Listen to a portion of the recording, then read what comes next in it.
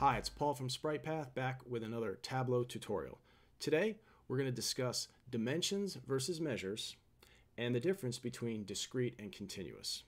These are kind of basic principles in Tableau that you need to understand in order to work effectively with the tool. So first, dimensions versus measures. What are they? So after you connect to data, you're going to find your dimensions and your measures grouped up in the data pane here on the left. The dimensions are in the top half of the pane, and the measures are in the bottom half of the pane. Now, let's just get some terminology out of the way first off. So if we take something like state and we drag that out, state is a dimension because it's in the dimensions pane, and it has 49 marks in it. You see down here in the status bar. Each one of these states, Alabama, Arizona, Arkansas, are members of this dimension. So we call those dimension members. Okay, let's just clear this off. Let's do another one. Category. Category is the dimension.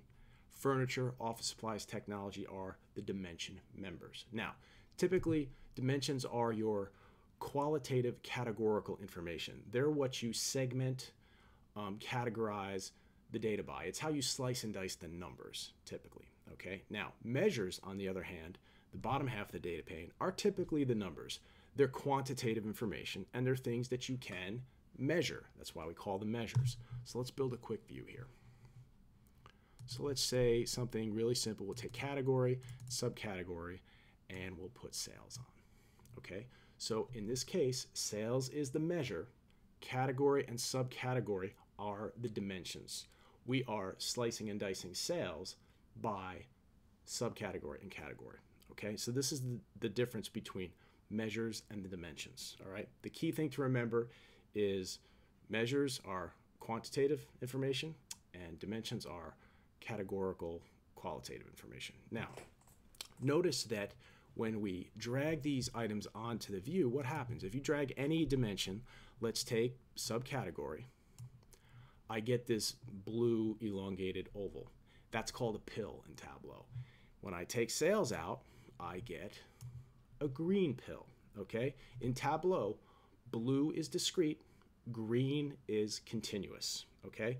So when you hear discrete, what you need to be thinking in your mind is individually separate and distinct. So in this case, these subcategories are individually separate and distinct categories. We have accessories, appliances, art. Okay? If I was to replace this with state, just drag it right on top.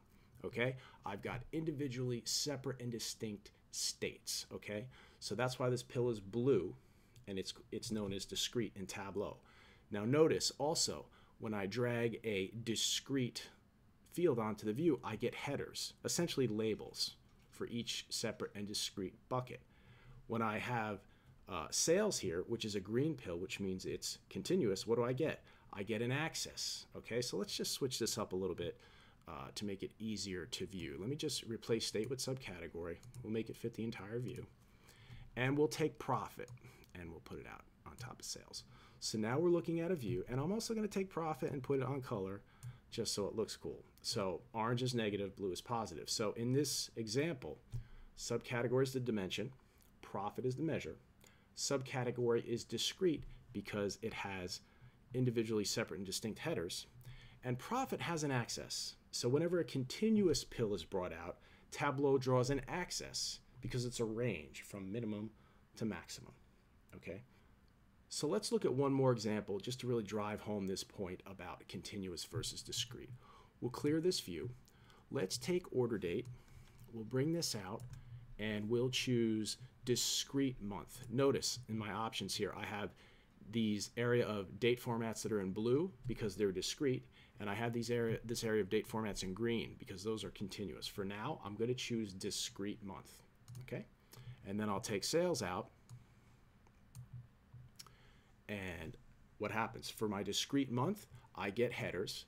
And for my continuous sales, I get an axis, as expected.